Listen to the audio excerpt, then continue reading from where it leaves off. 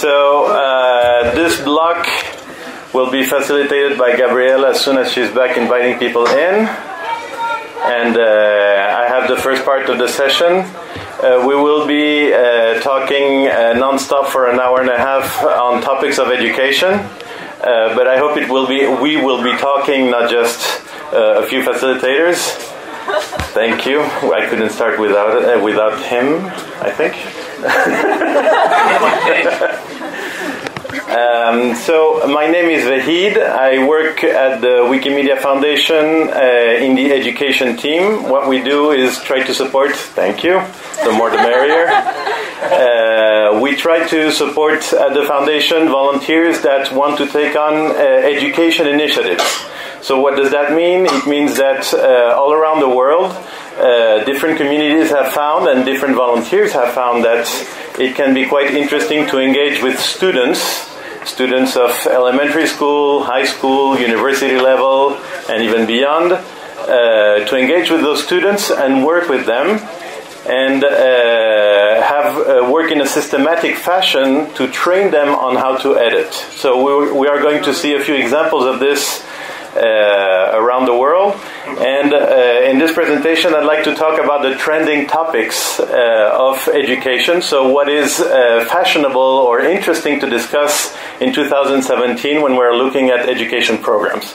So I will give several examples of trending topics in education programs, and I welcome comments and examples that you may want to give regarding those trending topics in education. So the first idea that I think is very interesting and would like to invite the CE to explore in a more systematic fashion is working with graduate programs of education. So graduate programs usually are masters and especially PhD programs. This is quite interesting because of two reasons. One reason is PhD students are highly qualified experts usually in the topic they're working on.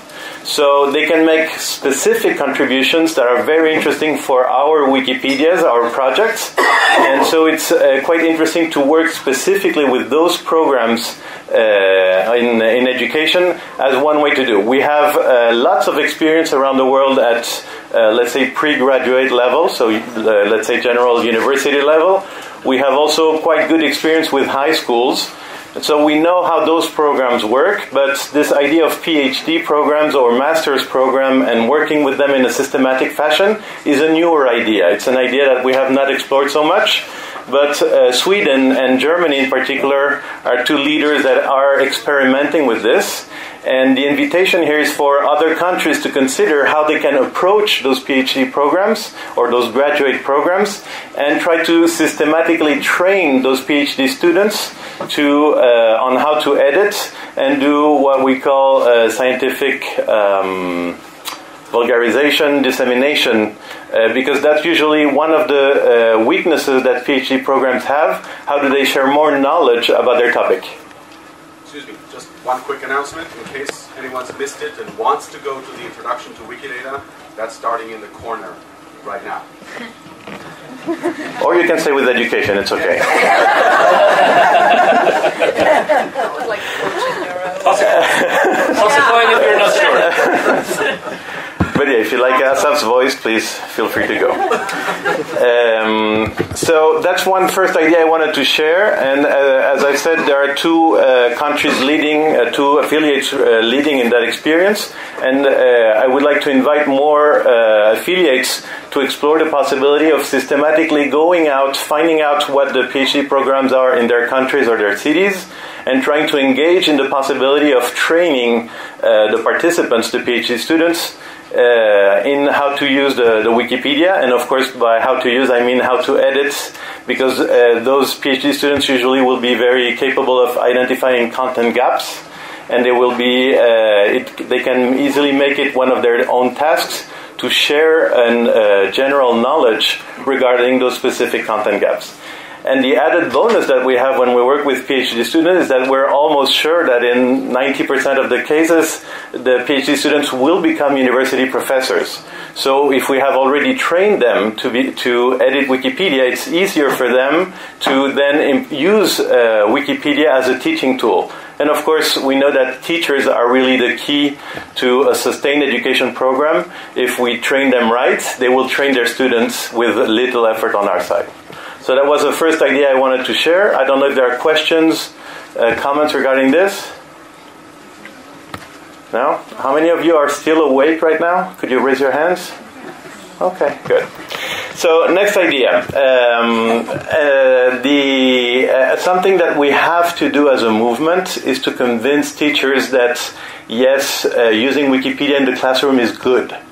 And if you have ever talked with a teacher, it's hard to convince them. Usually they'll go with, Wikipedia is not reliable, or we're not sure if Wikipedia is a good tool for our students, blah, blah, blah. So what we need to do is convince the teachers that, yes, this is an effective teaching tool. So what we need to do more and more is to assess and evaluate and be able to prove that there is an impact on the students' learning when they participate in a Wikipedia program. So this is something that has begun, and we have done it in different ways. One particular example is this research that was carried out in the US and Canada. I invite you to look up the report. It's on Commons for you to look at. It's on Commons. That's right, it's on Commons in this case. And they've done a research with over 1,000 students, almost 100 teachers, 100 professors, regarding what the impact was in the students in participating in an education program. So whenever you are carrying out an education program, I would like to invite you to try to measure some of the impact. What happened to the students when they were participating in an education program? Did they learn more about critical thinking? We have lots of anecdotal experience regarding what the students learn. We know that they develop critical thinking, they develop academic writing, academic research. All those skills are developed, but we need to have harder evidence, not just an example that, yes, I had one student that did this and that, but to have more global research. So if we can show that in the US, the students learned this, in Serbia, the students learned that, in Norwegia, the students learned this, we can progressively accumulate evidence and show that worldwide there's an impact whenever students are using the Wikipedia. And so we have to focus that on two levels. One, of course, is what is the student learning, that is the key, but also what are the teachers learning? Because to convince teachers, usually it's very useful for a teacher to hear from another teacher what worked in his classroom. So if we can also assess or evaluate what the teachers are learning through the process, we can improve our method of working with them. And also we can tell the teachers, look, what the teachers are saying is this and that and this, and it works for the teachers, right? So this is a second idea that I wanted to propose. Still awake? Yeah. Awake. Good. Kicking. Third idea. Yeah? You have a comment? Yeah. Is it reliable when we do research by ourselves? Because if we present... Yeah. I mean, that's a good question. Yeah, because I read the article about great... Sorry. Yeah. Sorry. My question was if the research is reliable because we make the research by ourselves. So if we present the results, public can doubt about the results. So that's my question. Perfect. So I would say that the bare minimum is that we should do research ourselves. But remember I was talking about reaching out to PhD programs. If we can specifically go for the PhDs in education, we can try to grab one or two of those PhDs students in education and have them do the research on our programs. So we can go not just generally speaking about why PhD students are interesting for us, but also if we can specifically go for PhDs in education, then we can try to put them to do their research in our field. So that's might be one way to do this. So yeah, if we are saying it's limited evidence, but it's better than no evidence. So we should at least try to do that so that we learn ourselves and can share those limited experience. And if we can have external evaluation, of course, the more the better. So third idea, we're working at the education team on this possibility to certify teachers. That's something that is still quite new, but if we want to be systematic about our work, and by systematic I mean worldwide systematic, we need to start to think what are the common points that every teacher that is using Wikipedia as an education tool should know. And what are the minimal practices, the ways of acting in the classroom that all teachers should be aware of. And we are thinking that if we can give some kind of certification, so one example is open badges, that might be of assistance. You're familiar with open badges or have a question? Yeah. You have the mic or? Yeah. Okay. You have to Okay. push the button. At the bottom? Okay, there. There's only one button. Please. That's too much for me. Yeah. Sorry, I'm from Finland. Yeah. That's it. That explains everything. So we're actually doing this with teachers right now in Finland, because we're making in Wikibooks. We are creating all the materials for teachers to teach, so they don't have to buy books anymore. But they are doing the books cooperatively in there, and when we have had some edit attempts, now we are giving them open badges for that. Fantastic. So we need to talk more. So you stole our idea. Well, I'm trying to bring the trending topic, so you're ahead of the curve, so congratulations on that. Yeah. I wanted to mention also that Wikimedia Serbia has a great experience training teachers, and so within CE that might be someone to talk to if you want to go beyond a little bit ahead in this idea of how do we certify teachers? This is still very new, but let's say that by 2030 we might have a global certification system for all teachers that want to use Wikipedia as an education tool, right? So that was a third idea.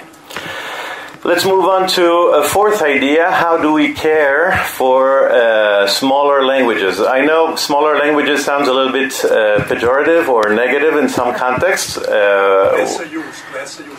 Lesser used languages or smaller communities of speakers might be another way to say that. It's quite interesting for us at the education team to see how, even at the last Wikimania, we had Farhad, who is not here, but belongs to CE, explaining how valuable Wikipedia was to help the cultures represent themselves and express themselves online. And I wanted to share two examples. The bottom example is in Bolivia. They have this indigenous group that is developing their own Wikipedia in their own language, which is Aymara. And it's a very interesting experience on how people that usually have, let's say, they're more of an oral culture, not a really written culture, how they are engaging with university students that are native Aymara speakers, engaging with them so that they can start building up their own Wikipedia. And that's something that, of course, is very valuable. And when we're talking about being truly global, this is one of the ideas. How do we help smaller communities achieve this presence online? And another interesting example is the Basque group that's in northern Spain. They're also a minority language within Spain, but interestingly, they've managed to present a project, submit a project to the Basque government, the Basque regional government, and they've received funds, considerable funds actually, to develop the Wikipedia for the needs of high school students in the Basque language.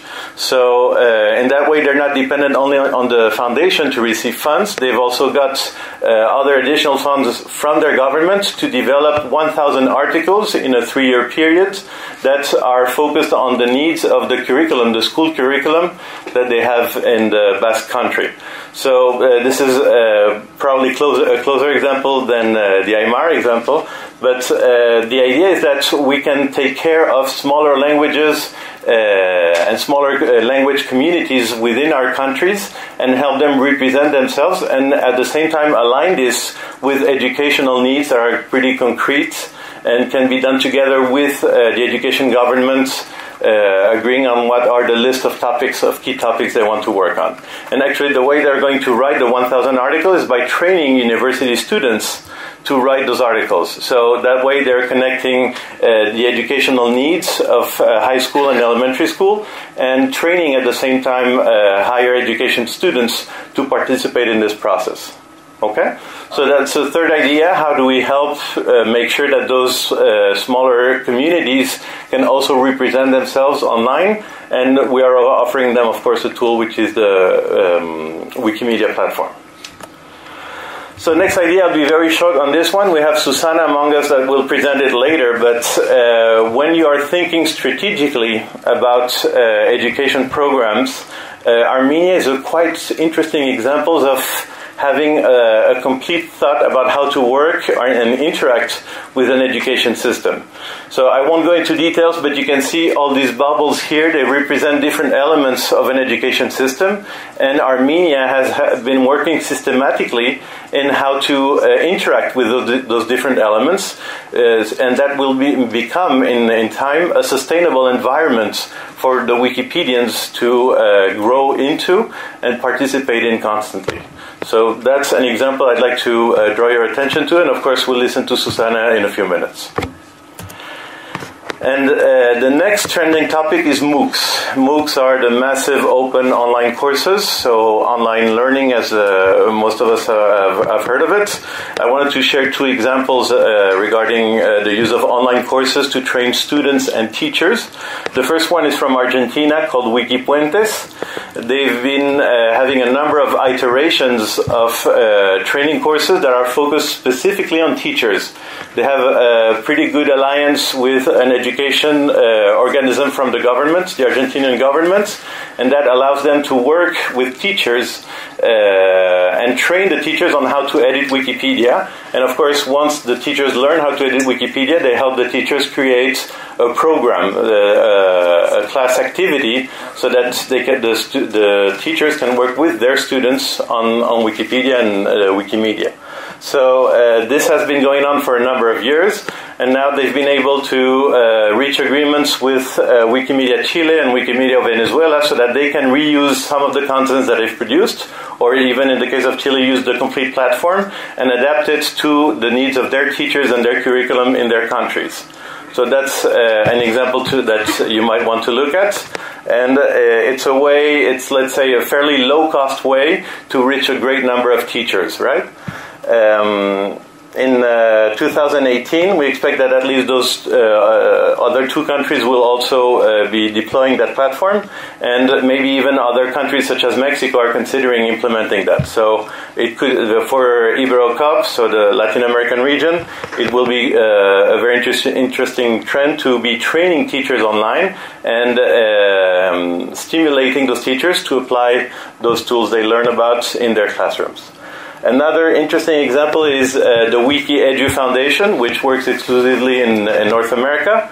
I want to mention that just for the numeric example. With 10 staff, every school period, they work with 10,000 students. Yeah. So in terms of impact, that's a very interesting number. In terms of content they have uploaded, the students have uploaded, it's also an interesting trend. So really this idea of online courses might be one way we can really reach out to great numbers. And it might be worth it to discuss within your affiliates if that makes sense, and which kind of models you want to use, and how to ensure quality in an online course, which is still something we're all learning about in the world, right? So that was the next idea. Comments, questions on this? Please? Well, I think it's also possible to reach out to many universities who provide online courses on platforms like edX or Coursera, which typically, besides the videos, use links to the articles about topics that they teach through the courses. So it's not only just to make an online course about Wikipedia and present there, but also to reach out to these institutions, which would definitely make something valuable for the educational program and the whole movement. Yeah. Exactly. So that's something that we have not tried out yet, right? Reaching out to edX or Coursera or one of those. We definitely need to consider it. Yes, definitely. Okay, we have very good experiences about MOOCs in Finland with teachers. You can hear my voice? Yes. Maybe online they can't hear you. That's okay, online. Okay. I don't know if they're online. Yeah. If it's there online, Okay. we need to. Yeah. Okay. Now it's on. Okay. I said that we have very good experiences in Finland about MOOCs and with teachers, because now we have in our curriculum the programming. So I was part of the team that we made MOOCs for teachers, and a lot of teachers, thousands of teachers participated in these courses. So they were completely free, CC license all the materials, and I think it would be very great with Wikimedia also to know the projects. perfect. So we have human resources close to CE apparently also. Fantastic. So let me give you another idea that's for more of the organizer of the CE community. The IberoCup organizing group created this world map and are trying to map out where the education programs are. Of course, this is still in its early beginnings, but it shows, you can click on it and there's a link there. You can click on it and see a short summary of what the program is. So CE might want to look at how IberoCup did it and have something similar. It's helpful, again, when we're trying to convince teachers that yes, this is a good tool. They can look at what different programs do in the world and help them say, oh, okay, maybe if it works in Argentina, if it works in Sweden, if it works in Spain, maybe it's worth to try in Slovenia also, right? So this is just one quick idea. Yes? Can I ask you, how many hours is the MOOC course? It's a MOOC that takes about 6 weeks. The Argentinian MOOC takes about 6 weeks, and it's only for teachers, so from all levels of teaching. And one key element that they've learned is that you need to have volunteers that will support teachers almost in real time. So that's one key element. You need to really hold the hand of the teacher when they're doing their first edits and learning how to manage all the technical aspects. You need to have volunteers that will support those teachers as fast as possible. So that's one requirement of this, yeah? But you said 6 weeks, but my question is about hours. Per week, how many hours per week the teacher must, I don't have that information, but I can look it up for you. So is it available in English or is it only... No, this is only in Spanish so far. I think it's possible to standardize an online course about Wikipedia in different languages. Eventually, we should be able to do that, but why this is particularly relevant in education is that this is directed at educators, right? So this is not a general introduction to Wikipedia for everyone how to edit. This is for teachers how to edit and then create a class activity based on that. So that's a specific focus of it. Yeah? Can you show it exactly? I don't know. I don't have access right now, but if you look up Wikipuentes, like this, you'll be able to find it, and you need to have to be subscribed to the course to have access to all the materials. They're open license and everything, but you need to be subscribed to access it. But later on, maybe I can ask for permission, and I can show you from Argentina. Yeah. It's based on Moodle, so it's not a very advanced technology, and actually Venezuela will develop the course on a different platform, so to make it more modern. So maybe. Could you ask him if it would be available in English at least? It's just because of I don't think they have the manpower, the human power to develop to translate it. But if we find volunteers that can do the Spanish to English translation, that would be great. I can't make any promises, honestly. Yeah. So I have 10 more minutes. Let's move on to another idea. How do we turn the Wikipedia into an OER? OER is in education is what we call electronic textbooks that are open, right? So instead of having a book with all the exercises and activities, the idea is that you have something that is electronic that people can modify and upgrade and update as they want. So it's a big trend in the field of education generally. And one question that I've been trying to think about is how do we turn the Wikipedia as it is into an open education resource. So we have very good content, we know this, but it's not a textbook, because for a textbook you need all the exercises and activities. And so the idea that we are working on and trying to develop with Wikimedia Deutschland in particular is to work and create a quiz tool that will be integrated into the Wikipedia. So quiz is usually a multiple answer question or having different activities and exercises that will help you understand more of the content that is in an article. So that way a teacher could say, read those 10 articles, do the quizzes, and then you come back and if you're using a flipped classroom model, that means that the students do the reading, do the exercises, and before they get back into the classroom, the teacher already knows if they've read and what grades they had on their quizzes. So that's a new idea that we're looking at, and it could take the form of a new tab that we could have in the Wikipedia interface, where people would click on Learn More and have these quizzes about the content of the article. So that's one idea we're exploring. It could also be an external website with exercises connected to the Wikipedia. We're looking at possibilities. You had a comment there? Yeah, this is something which already exists on Wikibooks. So if you go there, especially on the English Wikibooks, you can find many materials about mathematics, physics, and chemistry, quizzes, questions, exercises. And there was even an idea by the community, so it's not a big community in the English Wikibooks, to try to transfer all the information to Wikiversity and to develop a learning environment there. I don't know how it ended. It was like 6 or 7 years ago. I know that these materials, these learning materials still exist on the English Wikibooks, and they're even updated and improved, but one idea is to try to integrate what we already have in Wikibooks and Wikipedia. Mm-hmm. So I wouldn't say it's a good idea to create something new when we already have something on the other Wikimedia projects. Yeah, the only thing that might be, let's say, newer is that we are thinking about connecting this to Wikidata so that we can more and more have a permanently linked set of quizzes to the articles, and of course, because we are the wikis, we will be inviting teachers and students to create the quizzes regarding each article. So that will be another way to interact with the education systems, is to invite the teachers, hey, look at this article, can you think of quizzes we could add to this? And of course, the teachers will have their students also participate in the creation of this type of exercises. You have a comment? Yeah. Okay. Screen, yeah.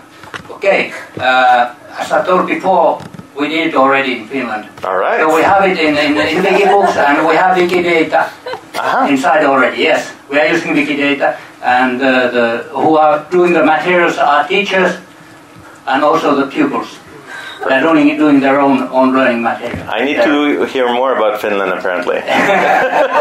Sorry, but that's true. Okay, fantastic.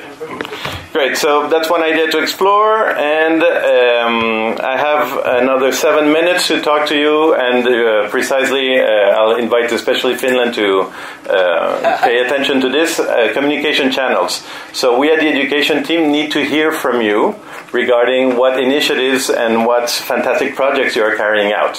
So how can you communicate with us?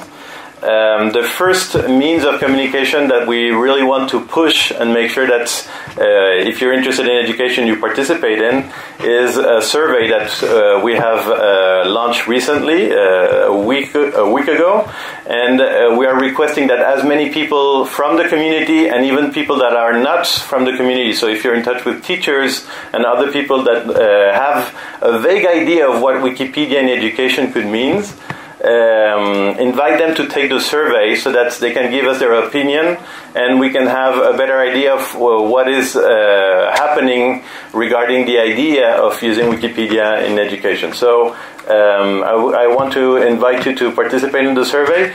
If you are interested, we could have a focus group right here, probably on Monday, and have maybe 5, 6, 10 people talk about Wikipedia in education and see what your thoughts are. And if you're interested, please reach out to me today, tomorrow, on Sunday, so that on Monday we can sit down and have some time and talk about this in more detail. Yes? Is there a deadline? So we want to do that within the next 3 weeks, to have the survey data by the next 3 weeks. So, yeah. The survey is too long. Yes, it is long. It's a survey. Not But you see, at some point they give up. If they really try to advertise, it measures your strength of character. If you are going to waste like 1 or 2 hours on a survey, it makes no sense. I think if you want to make it more successful, it should Don't be such short-fused. It measures your strength of character. Yeah, well, we try. Maybe next year we'll do better. This is our attempt this year. Yeah. I really try to sell it to my community members, but every time after 10 minutes, I'm going to give up. That's good feedback, actually. Yeah. No, I mean, okay, when the survey is to show it, you can start thinking that the results that you're getting are not what you're actually wanted to get. So, that's the answer to that. So, yeah, apologies if it's too long. We're trying to get as much data as we can. Of course, but if it really wanted to be successful, it should be like much more shorter. Let's keep this topic for this group maybe. And you can talk about it later because Vahid has more. 4 more minutes, and Vasya has a comment. Yeah. Can you just edit the survey, adding that information that it will take you like 40 to 60 minutes to complete it, so that people allocate this time and not get angry after a point. It will be a valid addition, yes. This will be a long survey. Sit down, yes, and buckle your belt. Okay. All right. Is everyone aware that there's a programs and event dashboard? So programs and event dashboard is, yes? Okay, great. So this is very important. It's a tool we are promoting, and just to give you one example, the executive director of the Argentinian chapter was actually crying with joy when she tried this, because at last she didn't have to use a calculator to add all the bytes of all the contributions. She just used one tool, the programs and event dashboard, and all the contributions were summed up at once. So this is just one practical example of how useful this is. There's a comment there? And so we improved some little another module, and is more particular for the program education. So we do some modify of this tool, adding another module. Right, so it's still improving. More accurate. Yeah, more accurate. It's more accurate. To improve the count, you mean? Yes. Yeah. All right. Yes. I want to say that in my case, maybe I understood something wrong or counted somehow wrong. But for example, the bytes, the kilobytes of contribution were not so exact in my case, or I didn't understand how it works. Maybe I can find somewhere something like what exact kilobytes is counted. All that people doing, or only the really efficient materials that students contributed. I don't know. So that's why when I tried to compare, I understood that it is a little bit another number when I count it with. It's still improving. As it was just mentioned, we're still figuring out the best way to do it. But right now it's fairly accurate. And it's for most people that have used it, it's a much easier way to manage a group of participants through an education program, through an editathon, or a GLAM activity. It's all is was very good in my case. Except for the number, the accounting. Okay, so that's good feedback. I'll let the programmers know. But if you haven't tried it, you have to try it. This is really a lifesaver. Yeah. So one more. I'm sorry. One more idea is that, for example, in my case, it was very, very important to see the last changes that people gave. So it is not so fast. Updated. Yeah. I mean that it takes time, maybe a day or 2 days to be updated, but students can do at the last day everything, and you cannot check all their stuff. Yeah. So we are fully aware that the tool is not yet perfect. It's functional. Yeah, and we don't still don't have real time numbers. That's something that we still have to improve. Yeah, we are aware of that. Mohsen? Can we have a walkthrough session? We could, if we find time. Sure, we could. I don't know how many people would be interested in doing a real time thing together. Like people, of course, or something like that. Give it a real. We could do it here. We can do it online also. I know. Yeah. But from my experience, when we say online, it means never. Okay? Yeah. So let's do it tonight, tomorrow night. I don't know how many people would be interested to do such a thing. Yeah. So it's 3, 4. Yeah. Okay. Enough, yeah. Okay. So let's try to find time and set it in the agenda. Sure. Perfect. So one more thing about the dashboard. It's now capable of doing edits in the user talk page. This is especially interesting when you have new participants that just created an account. If you set your Wikipedia right, so you need some admin privileges to set it up, now we can create edits like this one, where we are mentioning that this user is a participant in this course or in this event. So this helps. It's a nice feature that has been recently enabled, but it has to be enabled in each Wikipedia.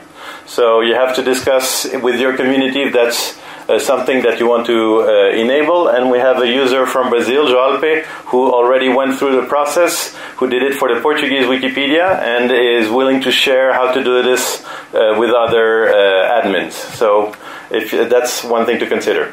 I'll be very brief for the next few ideas. So how can you communicate with the community?